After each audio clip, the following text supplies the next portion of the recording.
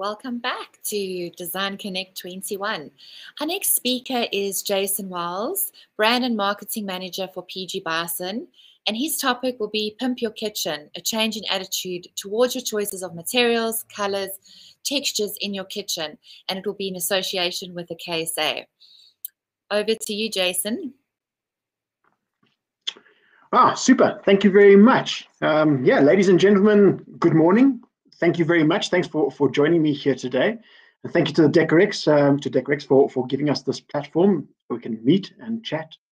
Of course, what I'd like to do is also, and I'm going to just throw up my presentation right now so we can quickly chat through some of that.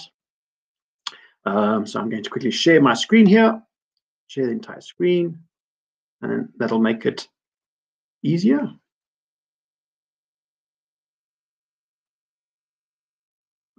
Let's start that there. All right. So like I was saying, ladies and gentlemen, good morning. Thank you very much. Thanks for taking the time to join us today, to come and listen to us, listen to what we have to say. And thank you to Decorex for providing us with this platform. Of course, I'd like to say thank you to the KSA for inviting me to come and talk on their behalf, as well as on behalf of PG Bison. PG Bison's had a long-standing history with the KSA. We've been members for over 20 years now, supporting them in any which way we can. And we're really proud of what they do for the industry. And for those of you who are not so sure about what the KSA does, a quick intro. The KSA is an industry body, and it seeks to improve the kitchen manufacturers and associated suppliers like PG Bison by promoting professional, reputable, and accountable behavior. Of course, this is for the benefit of the consumer, giving them peace of mind.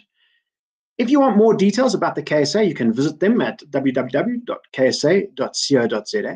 And we have Stephanie Forbes, the national manager of the KSA, waiting in the virtual wings of our stage, who will be here. And if anyone has a question for the KSA, she can jump online and assist you with that.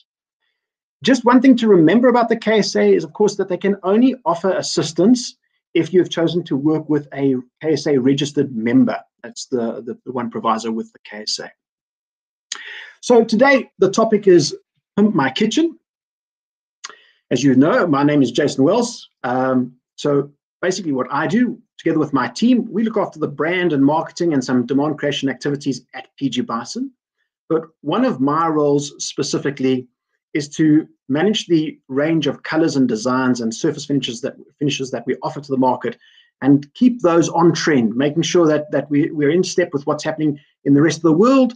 We're finding out all those new trends out there and bringing them back here, localizing them and making them accessible to the South African market.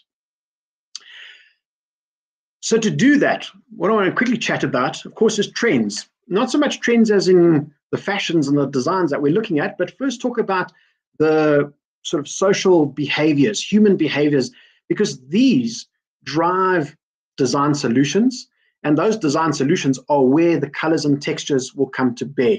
So we have to understand what are people up to these days, what's everybody feeling, because that, of course, will influence what are the colors and textures that they're looking for.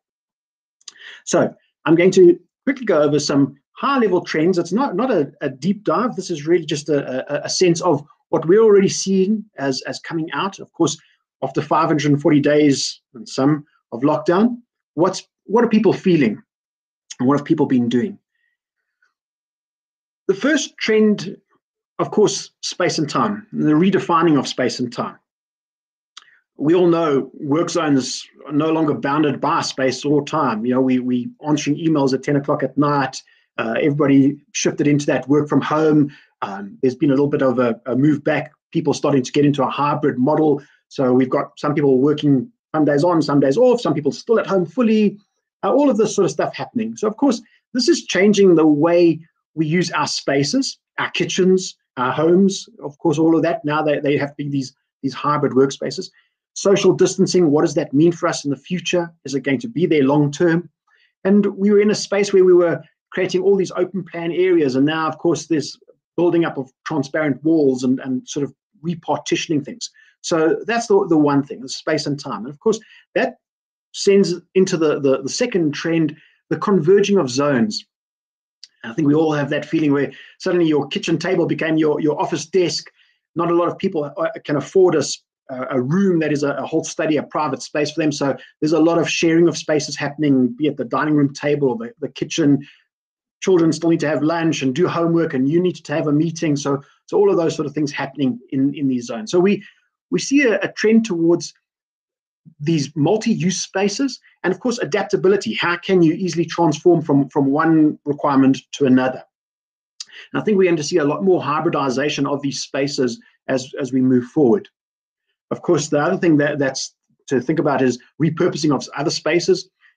Lots of open office spaces. What's going to happen there? How are people going to use that? And of course, what are we going to do with our own kitchens, or other living spaces? How do we divide those up and make them more adaptable to our requirements? Digitality, a life online. 2-3 years ago, you're probably moaning at your kids for having too much screen time, and now suddenly I think we all feel like we're having too much screen time. You drift in and out of Zoom and team meetings. We spend our lives online meeting and all that. So what's that doing to us? How's that influencing our social interactions? And how do we make that more part of everyday life? That leads into well-being. There's been a big drive in terms of people feeling a little bit of cabin fever, cooped up, wanting to get more balance in their lives. You feel like you're spending so much time behind a screen. So people looking for ways to bring balance back into their lives, mindfulness. That also lends itself towards more natural materials, natural colors, organic, just trying to create that sense of calm and serenity. Nesting.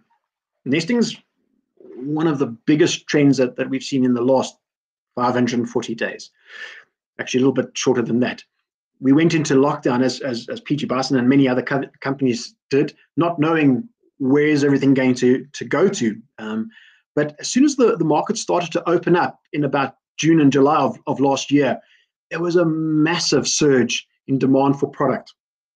Suddenly, I think everybody being cooped up, seeing their kitchens, knowing that this is the space that they have to be in for a long time, there's been a massive trend towards redoing, renewing, renovating, replacing, a lot of stuff being spent on homes, be it because you had more expendable income, not traveling, not spending it on other things. But we have definitely, over the last few months, seen a massive surge in terms of people fixing up their homes and that whole sense of nesting. And of course, thinking local. This is an international trend. Everybody, as the borders closed up and imports slowed down, people started to explore what was available locally. And I think that's also what's led to a lot of the demand in PG Bison. Just people looking for local options, and there's a lot more drive towards being a conscientious consumer. So another trend that we're seeing. So those are the main trends. They are evolving as we go along, but what we are seeing as influencing and the sort of behaviors and what will come in terms of requirements for materials and colors in the future. In terms of materials themselves, the trends that we've been seeing: fashion, color, texture. This is not your great-grandmother's panelite green dinette kitchen table.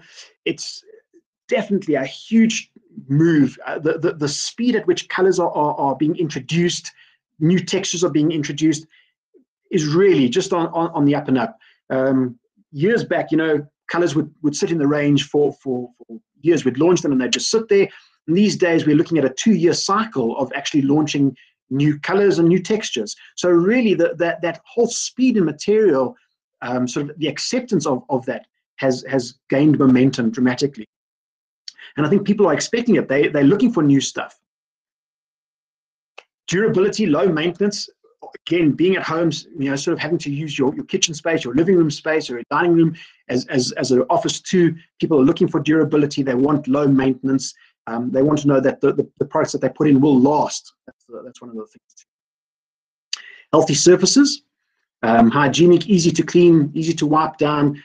Also with the sort of pandemic in mind, a lot of people asking what can they do in terms of healthy surfaces, and what we've done in terms of additives to the products to just improve their hygiene factor. Local, sustainable, responsible. A trend internationally, as I said, people looking for local options. The sustainable and responsible is gaining momentum in South Africa. It's not at the same sort of level where it is in Europe, but certainly people are becoming more au fait with the topic and asking questions about where the material is sourced from, or what are we doing in terms of plantations and trees and renewability. So definitely a trend has been growing there. And affordability. It goes without saying, people are looking for affordable options. You know, a lot of people under financial stress, and so you want to upgrade, you want to improve your house and do all those things to your kitchens and sort of work on that, but it has to be at an acceptable and affordable level. And accessibility. For PG, this has been something we've been focusing hard on. There is we all know, a growing middle income and with a massively aspirational flair. They are looking. People are looking for that fashion, that the sort of latest and greatest, but it needs to be accessible. So we need to look at materials that can get you that look, but at an affordable rate. So those are the trends really in materials. Again, broad brushstrokes, not too much fine detail there. So what's pimping? The first thing that I'd have to say in terms of what we've seen growing in demand is matte. Matte is definitely a huge trend for us. It's picking up. We're seeing more and more requirement for this. It has been around for the last 2 or 3 years, an international trend, and we're seeing that too here.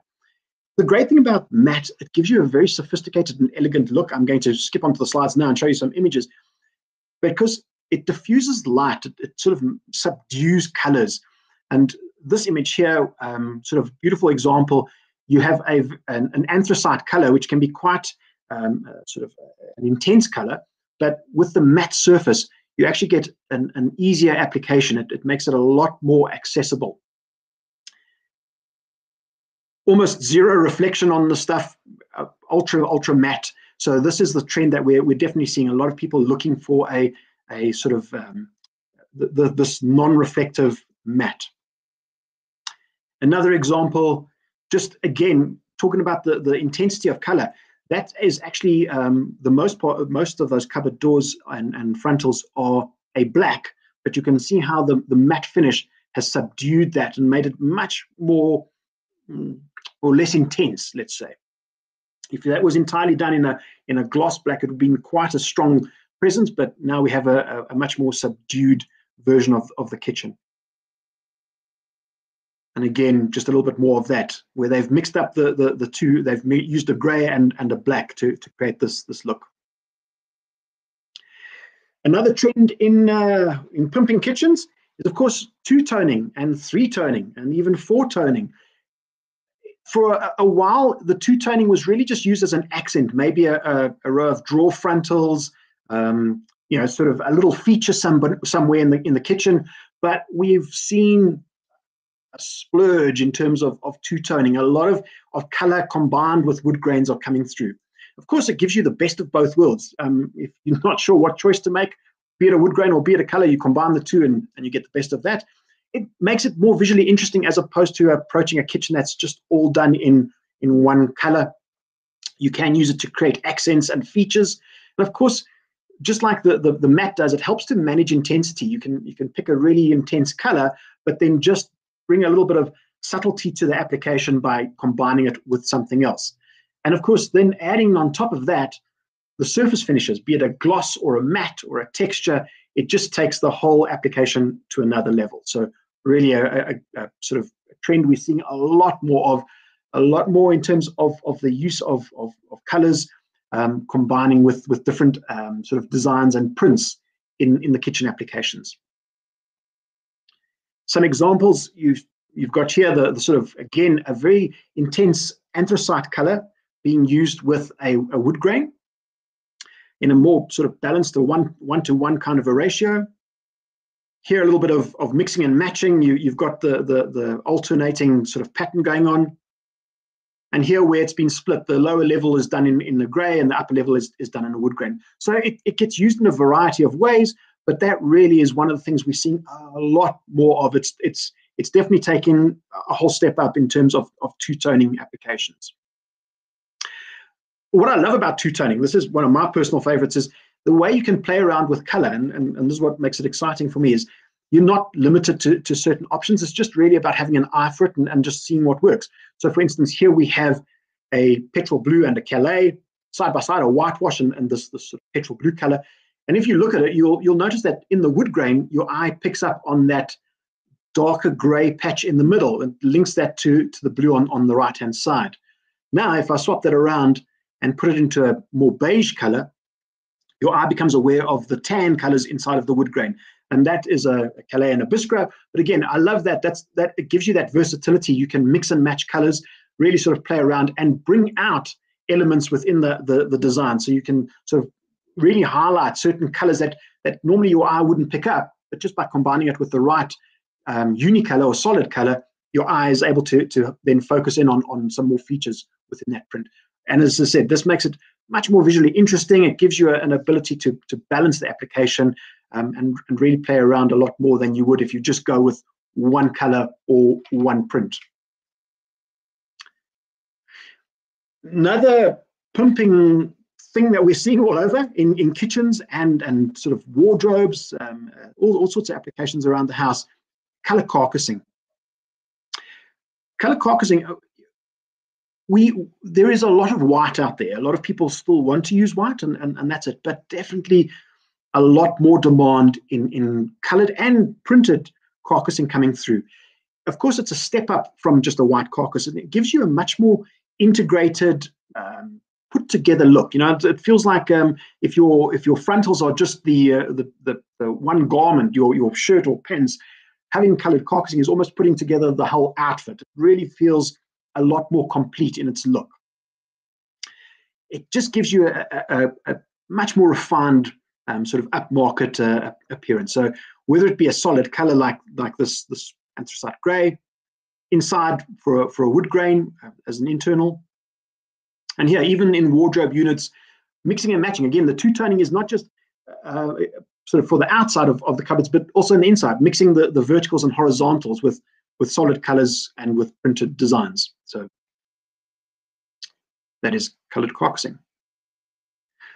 The other thing on our list of pimping is, of course, authentic textures. This has been around for a little bit, but it's so important right now. And I'll talk about the alternate designs and how those work with the textures and more color.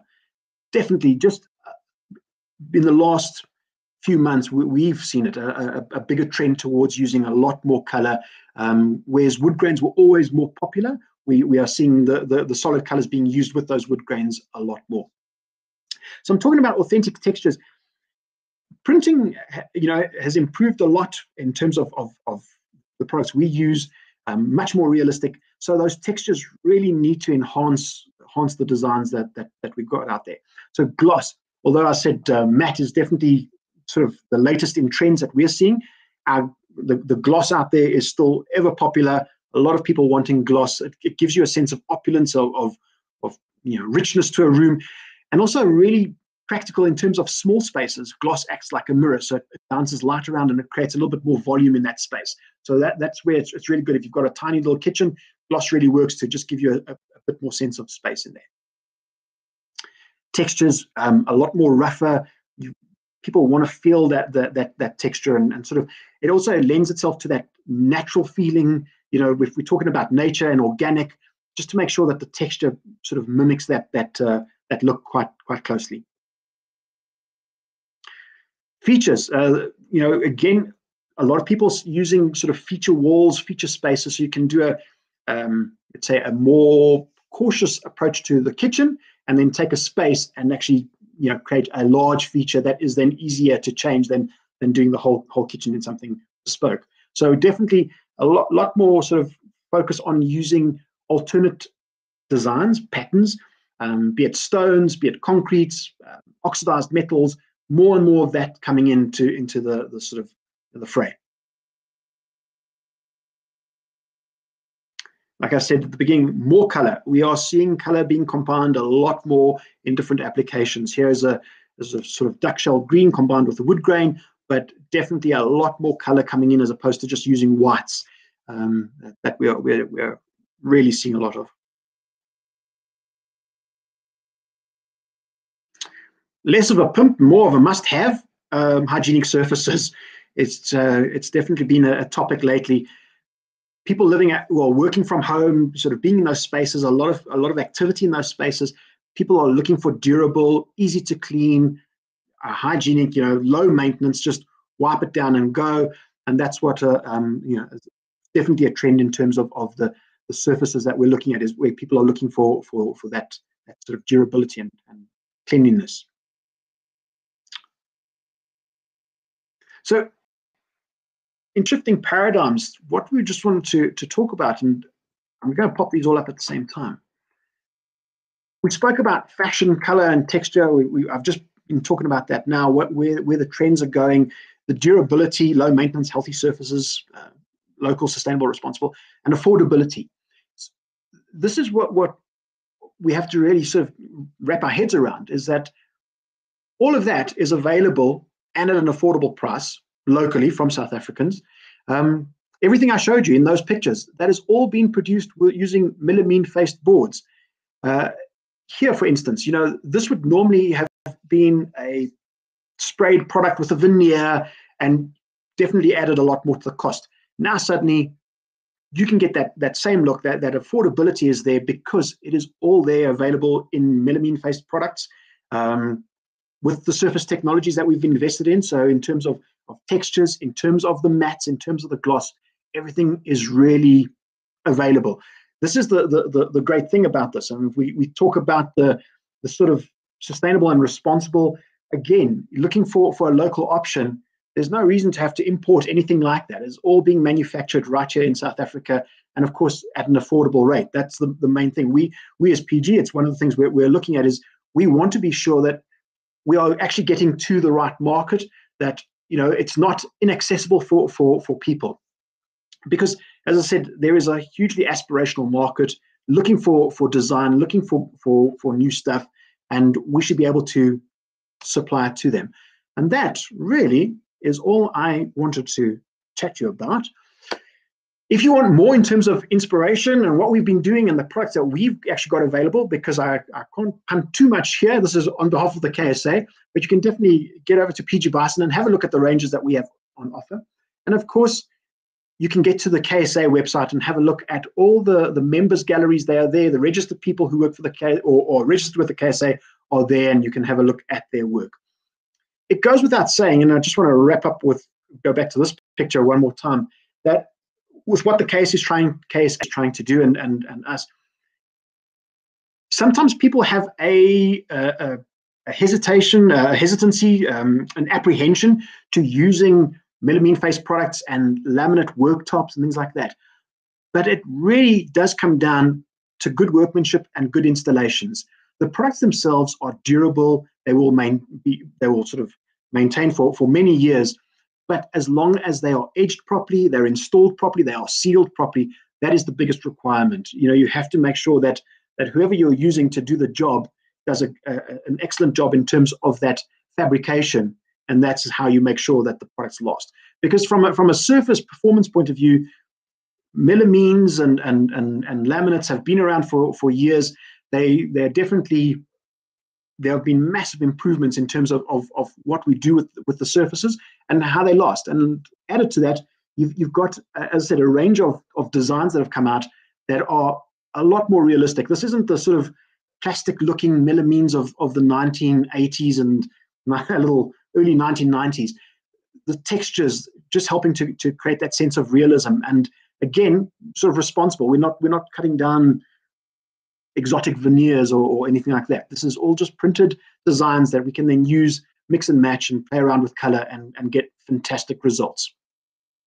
So that is my little talk for the moment. I'm going to ask if anybody wants to ask any questions. I'm going to escape out of the presentation so I couldn't see anybody for a bit. Here I am again. Jason, that was wonderful, very inspiring, and good to know. Thanks for all the tips. We do have some questions. Super. Let's just pull them up. Cool. Okay, the first one is, what are some of the more timeless kitchen looks? More timeless, I'd say definitely at the moment, your sort of how can we I don't want to say too modern, but your lighter colors, your whites and lighter grays, they're there. The Carrazes and the Calapanas, I think that they're definitely trending right now. They have a classic look to them, but we'll see. But I think the sort of lighter colors are, and we do see that a lot with the designs, the prints.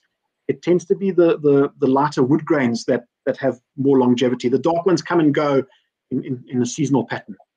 Absolutely, and white's always a classic and always a safe choice. Hey, to go with like a glossy white or a matte white. It is. But I think that the opportunity lies in that these days, you can do a lot more. You can take the white, but you can quickly change frontals out and change create a new accent point. Incorporate color, but be able to sort of not do the entire thing, but sort of be able to swap those doors out in a little while. Because very often, the carcasses are serviceable and stay in good condition for a long time. But to just give a little bit of a facelift to the kitchen is quite an easy makeover. Okay, next question is the petrol blue cabinets a fad, or do you think it could be timeless? The blue one. Look, the color petrol blue. At the moment, it's going to be around for a couple of years for sure. This is not sort of this month and then next month we're out of petrol blue. We have a diverse demographic. A lot of colors work in it's quite interesting over the whole country. There are areas that have a preference in one color or another. So we've definitely seen, as I said, this trend towards the blues and the duckshell greens. That's been on sort of on the menu for 2 years now. That moved towards those colors, and a lot more of it gaining. I think we as a nation, there is a sort of certain part that requires a demonstration of not opulence, but we certainly we show off a little bit more than Germany, for instance. Germany likes to play everything down a little bit and subdue things. So we tend to like bolder colors. We like bolder wood grains and prints and things like that. So the petrol blue, we've seen a lot of growth in it, and surface textures like the matte have just really taken the popularity of that to another level. Again, because it de-intensifies that, it tones it down. So it's not that in gloss it's bold and punchy and it's beautiful, but that use in the matte now is definitely helping people to use it a lot more sort of widely. So I'd see the color sticking around for a good few years still. Great. Okay, next question. Who are your top local suppliers? We're the top local supplier. Can we just get some more clarity on sort of? Yes. Are we talking about who are the KSA's top local suppliers? Because then I'll have to hand that over to Stephanie to handle. Okay, let's see, Steph. Do you want to answer that one? Sure. The best way is actually to suggest that you go and visit our website. Obviously, we have members that traverse all different types of kitchens and all different materials, depending on what you're looking for. But if you visit the website, www.ksa.co.za, and you go to the members page, you'll find the listing divided up there in between supplier members and kitchen members. You'll be able to identify who's in your area and who's not. And if you'd like more clarity on who is specializing in a particular area or a particular product, you're welcome to contact any of the KSA offices in any of the regions, and we can help direct you to the correct person. Stunning. Thanks, Steph. Next question. In your opinion, Jason, what are the best colors and textures for a kitchen? My opinion, there's they're all my babies because I get to select them. So I think that there are certainly we are seeing right now at the moment. There's Brookhill. It was in a couple of the pictures. It's a more natural looking oak color. It doesn't have too stronger cathedral and grain in it. It's just got a little bit of rustic patterning. There was that little one with the duckshell green cabinet, Yeah, and the massively popular at the moment. It's really just, we're seeing a lot of Brook Hill everywhere we go. So that sort of natural looking wood grain, I think, is definitely more the where South Africa is. The longer sort of the colors that do tend to stick around, we've got it does tend to be more let's call them oakish looking wood grains. So more of cathedrals, what we as South Africans interpret as being a wood look. That would be it, because you get a whole variety, like the darker wood grains, and so, but the more oakish grains and the more rustic stuff is definitely where we've been and have sort of moving. So that would be the ones that there's colors like Esperanza oak, shale oak, Brook Hill. All of these sort of colors are things that I'd use. The other colors that will stick around for a while, we've got a variety of grays. There's a light gray called Folkestone. There's a medium gray called Dunblane, new to the range but exceptionally popular. There's the darker storm gray, and then there's Kalapana, which is your anthracite carbon looking color, and then of course goes into black. So the grays definitely have been around for years and look like they are going to be around. They are sort of the larger volume of what we do. Of course, white's always popular. It is classic. It'll always stick around. But we've got some earth tones. There's a Congo which works really well in terms of combining it with certain wood grains. So definitely the grays are like a good bet. White's a classic, will always be around. But the oaks and the sort of the more, I don't want to say traditional wood grains, but you're sort of more what we consider as looking wood. They tend to work. But that, again, it is, like I said, it's changed a lot. 20 years ago, you put in a sort of a maple looking kitchen and it was good for another 20 years. Whereas we're seeing this trend in designs sort of really pick up speed. So what is popular, it's moving. And of course, we have social media to thank for that. We have the internet to thank for that. In the past, we'd have to go to a fair, see what's new, bring that back home and say, here it is, and launch it and wait 2 or 3 years for it to gain traction. But now, Pinterest and Instagram, people are seeing things quite quickly. And so immediately, people are saying, hey, I'm looking for a turquoise color. I'm looking for a maroon color. I'm looking for this, because they've been inspired by something they've seen. So we are definitely seeing a lot more of that. Great. Okay, we've got a few more questions coming in.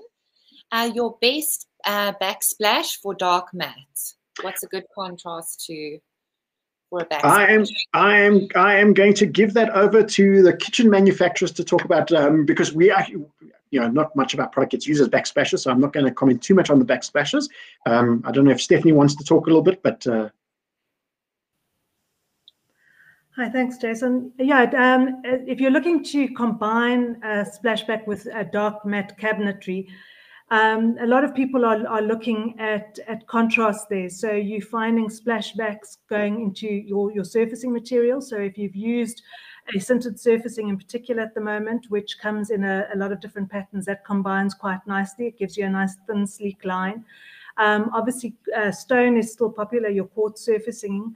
But if you're wanting to try and echo that matte look, you can still stick with an original granite project, and they can actually hone a dark granite to make it a matte finish. And you could do that on your surfacing and up onto a splashback as well. If you're looking to use a laminate product to do the splashback to stay similarly in matte, you have to just be careful about a grease absorption, etc., particularly around a hob. You can still move to your glass products. They can give you a fairly similar color, but glass will always have a sheen to it. So it will be combining a more of a high gloss look with your matte cupboards. Again, the look of bringing in the metallic looks has been very popular overseas, particularly in the UK, where they are bringing in products that have a little bit of a bronze or a copper feel to them, for splashbacks and accents as well. I hope that answers. Absolutely. Thank you, Stephanie. Okay, so one more question here. Most durable material for kitchen flooring. Is that one you can answer? I was going to say, I can answer it, but it's definitely not anything from PG. PG Bison is mostly the surfaces Yes. material. So Steph, if you want to come back and just comment on the most durable for kitchen flooring. That is a difficult one because they are all have issues if they're not treated correctly. I think it's important to know that if you're going to use a wood flooring of any kind, that the issues there linked to water must be borne into consideration. With tiles, it's important to remember if you're going to be buying tiles to buy extra. In a kitchen, it's very easy for you to drop a heavy pot and pan. You might have a cracked tile that you need to replace later down the line, and then you can't get stock. There has been a move in some places to bring back the old linoleum flooring that's looking to be something else. It doesn't look like it used to. People have used that because of the durability and the easiness to clean. But I think whichever surface you look towards, it's important to do your research. They all have their vulnerabilities when it comes to application and usage if you abuse them. And a lot of people have also opted for the concrete flooring look where it actually gets the treatment. But that again, if you don't get it done by the right company, we've seen a lot of issues come up with that if it's not done correctly.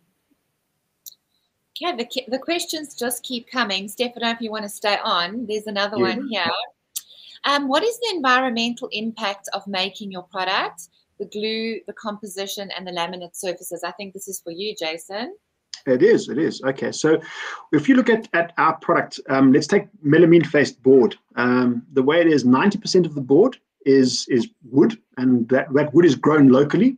It's a pine species or a eucalyptus. And those are all in sort of responsible and sustainably managed plantation, because South Africa doesn't have natural forests that you could go and commercially use. So everything that we do, it is a crop. And often people kind of get a sense they see footage of maybe natural forests being cut down and worry that that's what's happening. In South Africa, it's really well maintained and managed. It falls under the Department of Agriculture, Fisheries, Forestry, Environment. So they sort of license those forests, and that's what we use. We also use windbreak material, so where they've grown gums for on farms and things like that, we do use that timber too. So that's where the timber comes from. That makes up 90% of the board product itself. The resin we use is a urea formaldehyde that is made from it's made in our Petrotif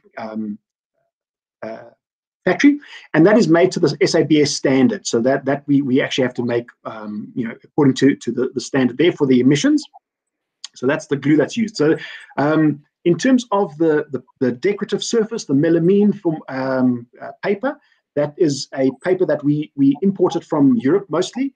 And again, reason for us importing that paper is there are no local manufacturers of that grade of paper or printing of that paper. So that's where the product comes from. So in terms of the product, very sustainable, because also the Europeans, in terms of the paper production, are managed quite carefully in terms of FSC and all those sustainable. Perfect. One more question here. As well as the afterlife, how long does the laminate take to decompose? Okay, well, the laminate, once it's been made, I couldn't give you an exact on a decomposition, but what we do is, well, it can be done, is it gets broken up and sort of put out into compost, smashed up into pieces and taken away. I can't tell you exactly how long it's going to decompose, but eventually it'll all break apart. Okay. And our last question. One last one. Can any of the colors be a matte finish, like the Storm Grey and Petrol Blue, even the Brook Hill Fusion? Okay, so the way we did this, we launched matte at the beginning of last year as we went into lockdown. And what we've done with that is we've made a very limited range. There are only 11 colors available right now in the matte range, but that is because PG Bison is a manufacturer and we need to rely on stockists to take our product and then supply the market. So we can't overload them with more and more colors because they need to manage their cash flow too. So we have a limited range. There are 8 of those now it's 9 are solid colors. So the Petrol Blue, the Storm Grey, Congo, Dunblane Grey, all of those are available as that. And then there are the 2 stones, Azana and Matte. Azana and Caldera. They're available. we do have a way with customers, but where it's a specific order and we can produce things, but then there is a minimum order requirement, and we actually manage that. But it's a very specific thing that we do for large contracts. But in terms of if somebody's looking for a matte wood grain, I'd say stick around. We are busy preparing for our next launch of products, and that is one of the things that are on our radar in terms of looking at wood grains in matte, because we've seen it in Europe, it's starting to pick up in popularity, and we would like to do that now. But for now, as I said, the range is about 11 colors. You can see them on our website, but definitely the petrol blue and storm gray are available as matte. Those some of the pictures I had there was some storm gray inside of them. Stunning. That's it for today. Thanks so much, Jason. Thank you, Stephanie, for joining us. We appreciate all the insights and educating us on the materials and finishes, and thanks to the association for coming on today. Our next talk will be at 1 p.m, so we'll see you back then.